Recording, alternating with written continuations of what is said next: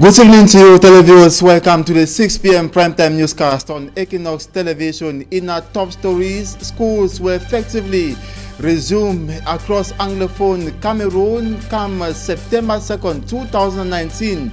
And parents in Tico subdivision will effectively or massively send their children to school. These are words of the divisional officer for Tico subdivision in the southwest region of Cameroon, and Nwafo Kletus Asongwe believes that with or without the armed conflicts, the population of parents will brave the odds and send their children to school massively come September 2nd, 2019. And equally, the rising insecurity rates in Betua in the east region of Cameroon caused the governor of the region to place a curfew on the entire region as a result of rising insecurity that have left to many homes burgled, and equally harassment on the population in broad daylight, and equally at night the population have been crying for security measures to be put in place to ensure that peace and tranquility returns in the entire east region of the country. Details and more in this edition of the newscast.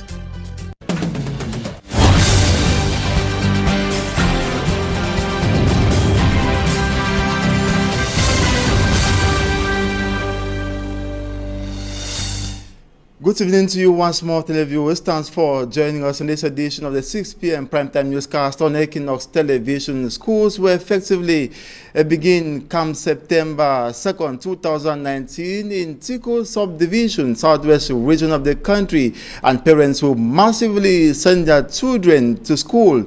These were the words of the divisional officer Kletus Asongwe, who was speaking recently to his population, and he equally believes that with the conflicts or without it, schools will effectively resume when it is September 2nd for the next academic year. Details with our Southwest Regional Correspondent, Derek Jato. Mr. Nwafo Kletus Asongwe, the divisional officer for Tico subdivision, has unveiled a holiday sporting activity for unity in his subdivision. It is a competition like none that has ever been seen here. A competition that will be bringing together teams from the various villages. The bike riders will be constituting a team, the taxi men will have a team, the military, the police officers, the customs. It is a unity tournament. Speaking at a peace meeting which took place at the Tico Council Conference Hall, the divisional officer for Tico subdivision says he knows his people and that they will not disappoint him nor puncture the government strives for effective school resumption in his subdivision. Children will be going back to school at any time from now. I know that I can always count on the population of Tico, who have always been peace-loving, who know the value of education, and who have always sent their children to school. I'm confident that come September 2nd, all roads will be leading to the schools. And to other religious stakeholders, going to school for knowledge is ordained by God. Our whole program is knowledge will compulsory. Knowledge, for five knowledge will compulsory for human beings. And today some pundit holds that Tico subdivision is one of the few subdivisions where schools have been operational, though not effective since the outbreak of the Anglophone crisis.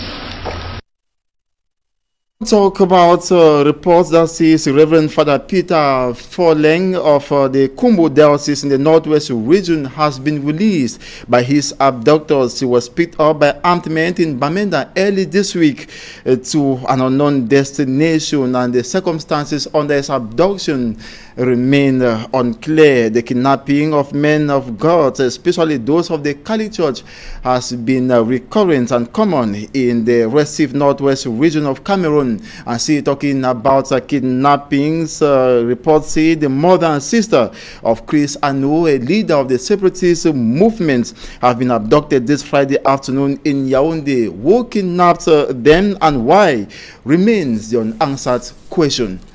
And now, rising insecurity in Betua in the east region of Cameroon for 2 weeks now has invoked a curfew in these parts of Cameroon. This follows a decision signed by the East Governor, Gregoire Mvogo. He states that the situation follows rising insecurity in the region with acts of killings committed in broad daylight and at night, armed persons burgled into homes at night, and equally harassing commercial motorbike riders in broad daylight. Unemployment and prolonged power outage, the victimized population say, have favored the rising rate of insecurity. We revisit the insecurity rates in Betua, chief town of the east region of Cameroon, in the following report. For 3 weeks now, the town of Betua in the east region of Cameroon has not known peace due to prevailing insecurity. Homes are burglarized every night by burglars. Even during the day on the streets, theft is common and more dangerous.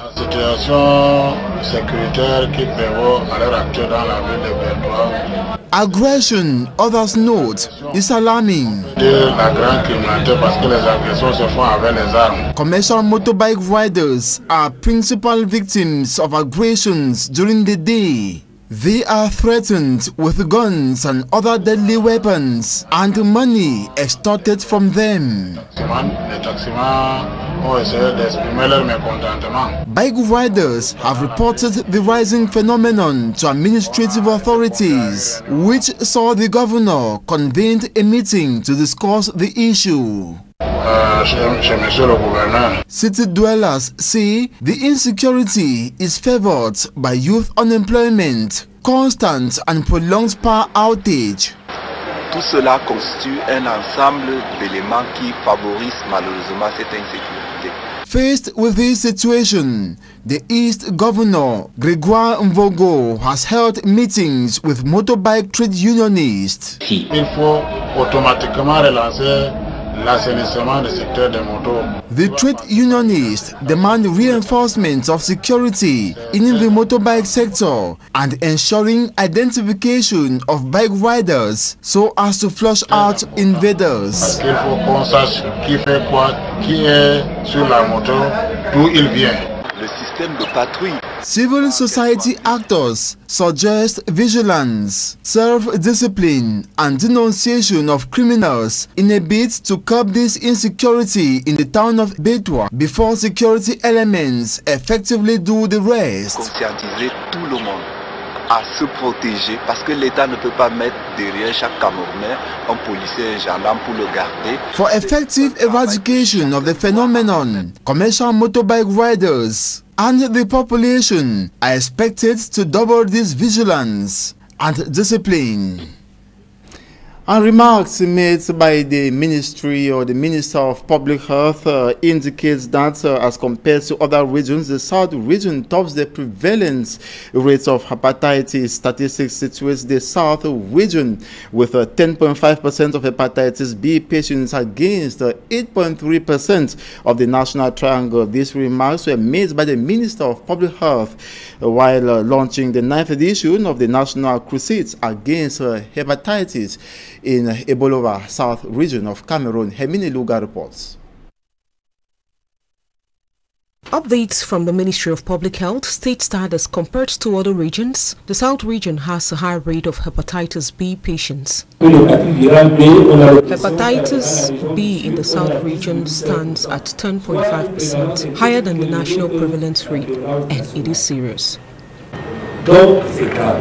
The remark was made in course of the launching of activities marking the 9th edition of the 2019 National Crusade Against Hepatitis by the Minister of Public Health, Manaudo Malashi. The South region's top position, as remarked by the minister, remains worrying, especially with regards to the fact that measures are said to have been taken by the ministry to curb the spread of hepatitis and to preserve the health status of Cameroonians. Le ministère de la Santé publique accompagné par ses partenaires techniques et financiers. The Ministry of Public Health and its partners increased services rendered to curb hepatitis, the treatment, the affordable cost of drugs, amongst other benefits. Launched under the theme Investing for the Elimination of Hepatitis, locals benefited of free screening, an initiative which they applauded. It is important to know your status because it is better to know. For safety, I came for the screening. You know, hepatitis provokes death. It's worth noting that the national vaccination program in Cameroon is embraced by over 32,000 health centers, which gives room for screening with children inclusive. When we administer vaccine to babies, the rate of hepatitis reduces. The children are administered the vaccine at the age of 6 weeks. Hepatitis remains a killer disease if not detected on time, and its means of transmission do vary. To prevent, we need to even know how it is contracted. It could be via blood transfusion, via sharp objects, and the highest means is via sexual acts. Having as target to eradicate the spread of hepatitis by 2030, the Ministry of Public Health reiterates prevention stands the best solution.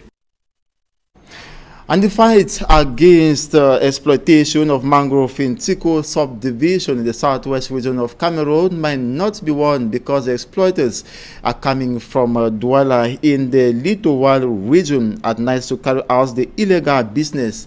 And Chief Mokundo Daniel was speaking to the southwest regional delegates of the environment. Derijato has more. They know that their activities here at the Tiko beach are illegal. That we don't have to harvest mango because of the present condition, as I earlier told you before. We just harvest this because we don't have nothing to do. Mangroves around here have all been cut down, and today these exploiters are now going far into the creeks for the wood. And we saw another wood under construction for the same venture. Mr. St. Ekwadi Songe, the Southwest Regional Delegate of Environment and Nature Protection, is also at this Tiko beach to see things for himself.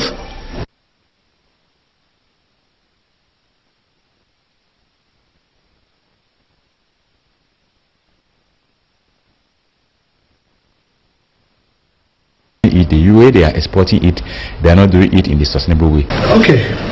Chief Mokundo Daniel Ngande, Mayor of Tiko Council, is lamenting that his municipality has been infiltrated by mangrove exploiters sneaking in from Douala, and they do so most often at night.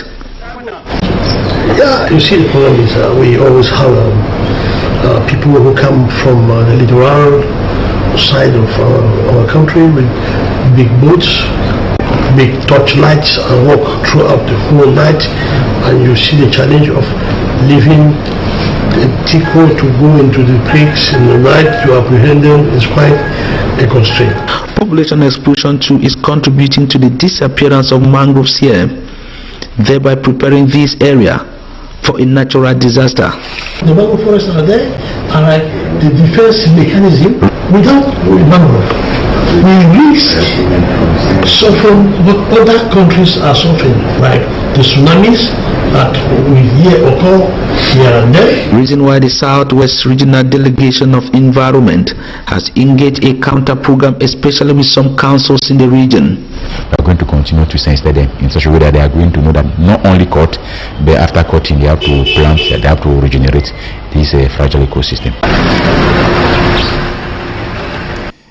We now talk something else. We are coming back in Douala, the economic capital of Cameroon, where works have begun on the wide stretch of roads in Bonaberi, Douala 4 subdivision, which has been at the center of inundation during heavy rainfalls. However, the scar left by the inundation is still very visible on the population. For me, Armstrong Sanda reports.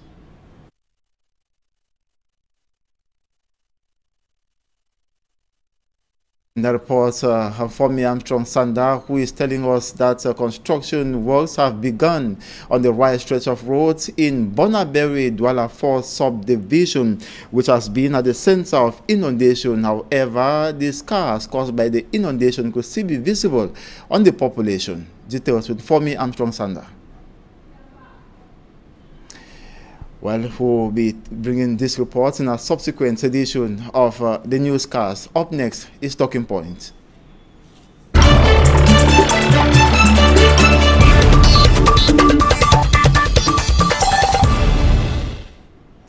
Good evening to you once more. Welcome to the second segment of this newscast. It is Talking Points, and we are having as guest Longla Blashes. Good evening. Good evening, Innocent. You are a political analyst. And welcome. Thank you, sir. Thank you. The pleasure is all mine. And I would like us to begin by looking at the campaign for back to school in the northwest and southwest regions of Cameroon hit by an armed conflict. How is it possible to you that the campaign or the calls for school resumption by government will be effective come September 2nd, 2019 regarding the situation? To go straight to the point, the campaign will never be effective because the government, the way they are campaigning for the back to school is not something new. It happens in 2017, it happens in 2018, and it's about happening in 2019. What I pray and I want the government to even launch as campaign should be what we call campaign for ceasefire. That's what I always say, because we cannot be campaigning that children should go back to school while the military, they are still loitering around our street in the northwest and southwest. These things is something that we cannot and accept that children should go back to school. I myself, Mr. Innocent, I am among those that are praying that our children to go back to school because it is their right. Yes. It is their right. They have the right to go back to school. But first and foremost, we need to think of their security. We need to think of the children's security. Are they secure if they go back to school? Are they secure if they sit in class? We have seen buildings, school buildings, which have been destroyed by cartridges that have been destroyed by guns and whatsoever, by the military. Because I'm saying the military because I have been one of those that have been in the field, or what some people call now ground zero, that these things happen. I've seen a situation where when the amber say, okay, we want to impose ghost town, that's one amber will just pass around and shot or just fire one cartridge on the air, and you will see the military coming out. They will just spread cartridges randomly, because they know that they are not the one buying them. They know that it is taxpayer money. They know everything that they are using is taxpayer money. So you will not see the amber shooting anyhow. And at the end, when they are shooting anyhow, or the confrontation between the ambers, that's the ambers fighters and the military, you will discover that the innocent one who have even struggled to go and hide their heads in the bush, they receive a loose bullet. And that's why we are seeing situations where there are some people now in the bushes that they have lost their life and their family cannot even trace them out. We have seen a situation where people have even got they have discovered a lot of corpses in the bushes because the military, when they are spreading their cartridge, they don't know that the cartridge, because there are cartridges that can take about a kilometer. When you're here shooting a gun or firing guns somewhere, you don't know what is happening in the bush or what is happening behind a house or inside a house. That's what is happening. So now we are saying that if the government, as they are preaching, or because one of their governors is in the northwest now moving around, going ups and down and preaching, like you saw the situation in Bangui. It was even attacked, yet he went ahead and said parents should send their children to school. Actually, and that's what we are saying, that instead of the government to preach back to school, we should preach or campaign for ceasefire. If there is ceasefire, if the children sit in their home or their parents watch and see that 1, 2, 3 days there are no military uniform loitering around the street, 1, 2, 3 days there are no ambers loitering around the street, it will give a conducive environment for our parents or for our children to go back to school so that they can have a cool head. I cannot stand and say parents should send their children back to school while militaries and armed are still lodging around us. So you are calling for demilitarization, whereas the government is saying the military is there working professionally to secure the children, to accompany the children go to school hitch-free, because they believe that they have an enemy hiding in the bush, the Amber Boys who are against school resumption. But today we are seeing leaders of the separatist movement campaigning for back to school. So are you calling for demilitarization when the government wants a complete secured environment for school resumption? I'm calling for demilitarization, and Mr. Innocent, you have just used a word that military doing professional. What kind of professionalism are the military doing? I'm just quoting the words used by government officials. By government officials, the military is professional in the field. We have a government who are adamant to change. We have a government who can do everything. They don't care about human beings. They don't care about human how their people in the field, how their people in the street they live. That we have a government officials where if they kills, that's where they smile and that's where they rejoice. If they see that hundreds of souls has lost, or hundreds of souls, or thousands of them had died in the northwest and southwest, that's where they rejoice and that's where they carry their wines and drink. So when you are talking of government officials saying that military are doing their professionalism or professional work in the northwest and southwest, I'll say no. Professional work how? We have seen military breaking into people's homes, stealing money, stealing property. We have seen military shooting directly on somebody or on innocent citizens. We are seeing military that's burning houses, burning schools and so on. Is that what we call professionalism? Is that what we call professional work that the military are doing? What the military are doing in the northwest and southwest is what we call, is what I in particular I call stealing, killing and destruction. And that is what I always say, that when the French men or the French people came into this, they are coming, or they came to steal, kill, and destroy, and that is exactly what is happening in the northwest and southwest. And the government has refuted all those allegations that you are directing towards the military. It is quite clear that I don't even agree with any government official to come out on the screen and say the military are not doing their work well, the military are doing this or that, because that is what they have bargained in. That is what they have that they have tied themselves to see that they should be killing, and when they are killing, their income increase, because you cannot see a situation where people are dying every day innocent in the northwest and southwest. Statistics shows that each passing day at least 10 people, at least 10 persons go down. So if the kind of statistics is showing and people are seeing everything clear, and you as a government official, you still come on the screen and say everything is moving well, everything is under control and so on and so forth, then it baffled me. I pray that the military should withdraw from, or that's the president of the republic should withdraw his military from the northwest and southwest and give peace a chance. We should give peace a chance. The Ambas leaders, they are in the diaspora and they have declared they want children to go back to school. Everybody wants children to go back to school, but how can we allow our children to go back to school in this stage or in this kind of condition when there is insecurity everywhere? But we have countries of the world where there's actually war, but schools are continuing, the children are accompanied to school. Why is the case of Cameroon different? Mr. Innocent, I would like to say this categorically clear to everyone, that if you're a father or you're a mother or whosoever, that you have your children to send them to school in the northwest and southwest, and if you send your children to school in the northwest and southwest while the military and the ambas are loitering around the street, it means you don't love your child. If you are a child that your parents say go back to school and you discover that there are militaries and ambas loitering around the street and you still continue going back to that school, it means you don't love yourself. So I'm saying again and again that the armies, they should go back to their barrack. Before 2016, school was going on hitch-free.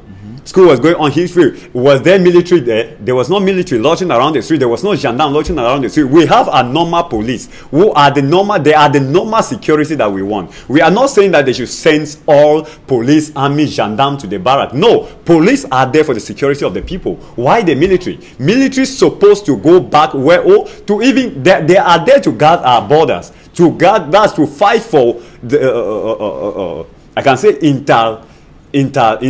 that's war, serious war. We can talk of war. That's a country fighting a country. So that is what the military is supposed to do. I don't see the military going back to a street to kill innocent citizens. We have the normal police in the street. Let the government withdraw the military and their gendarme, send them to their offices, send the military to their barrack, allow the police. The police is there to keep the peace or to secure the people and bring peace and fight for insecurity. We have over 600,000 children in the northern and southwest regions who have been deprived from the right from going to school. We have some of them who are schooling in other French-speaking regions. Is there a particular, or are there some consequences of this deprivation of children from going to school? We have those, especially those who do not have the opportunity, those who are in bushes, those who are even in Nigeria, in tents in Nigeria, living under deplorable conditions, no social facility, especially education. Yeah, Mr. Innocent, there are a lot of consequences. How would their life be tomorrow? There are a lot of consequences, and I will try to narrate some of them here.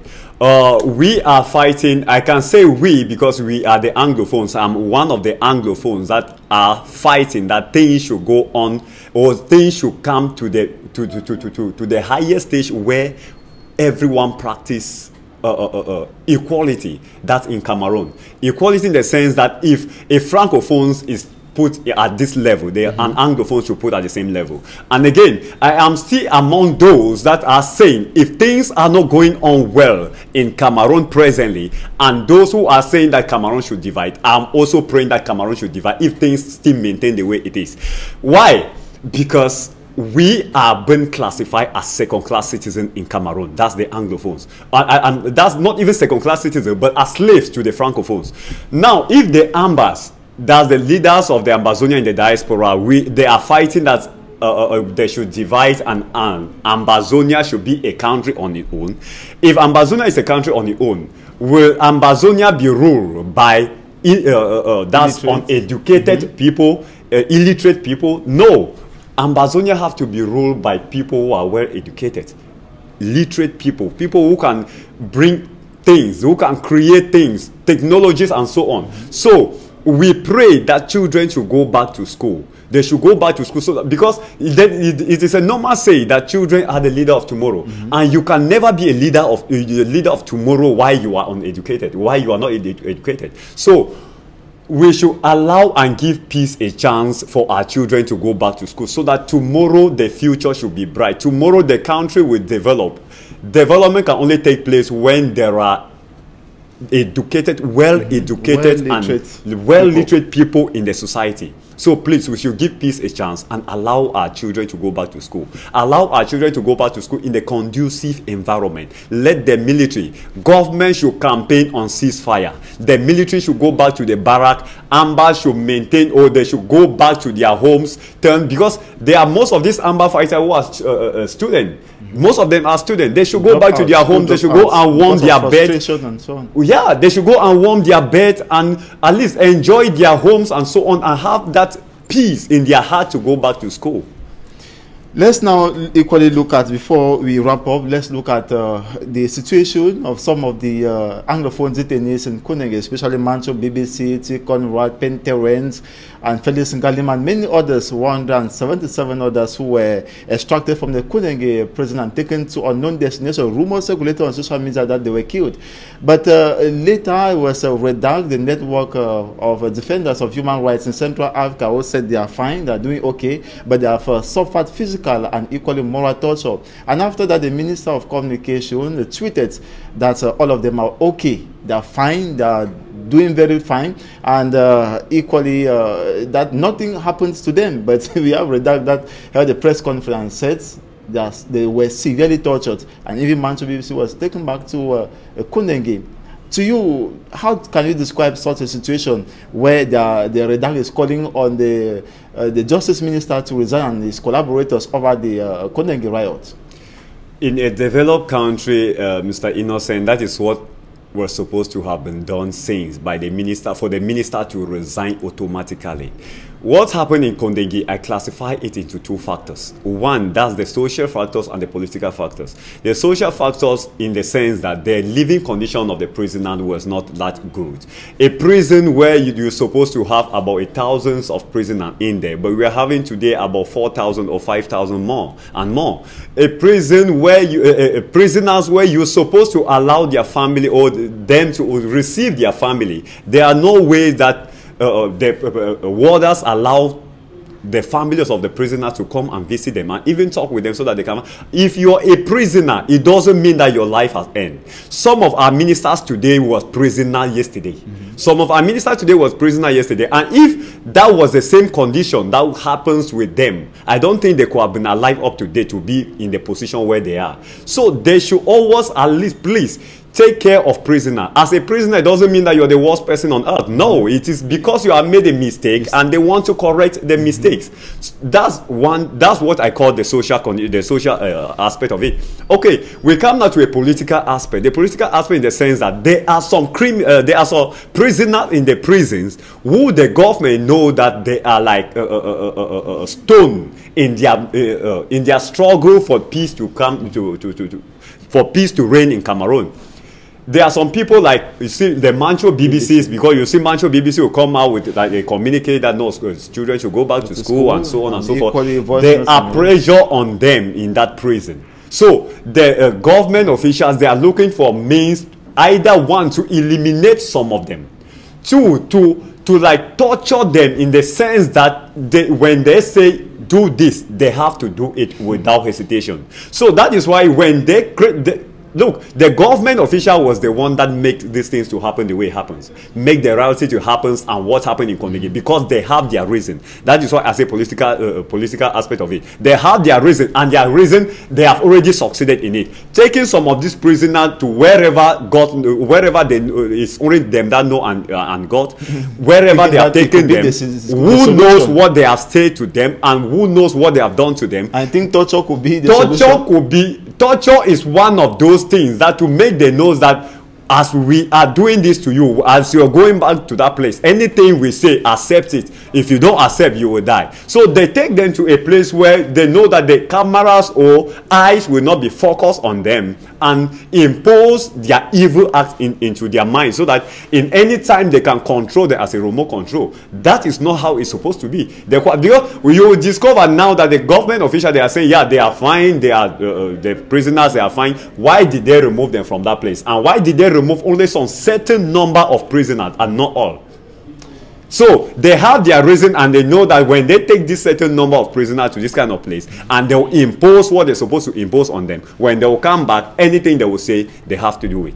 And so, yeah, certainly, maybe you're accepting the fact that calls for the resignation, that they should resign. That is why I said in a developed country, the minister could have resigned that same day. So okay. I'm saying that it's not still late for the minister to resign, because what happened is uncalled for. What's happened in the Boya and Yaoundé is something that is not, we don't pray that it should ever and ever happens again. It has never happened. Okay. And why is it that it happens now? So the minister should resign with an immediate effect. Okay, thank you so much, Longla Blasius, for coming. Thank you, Innocent Naze.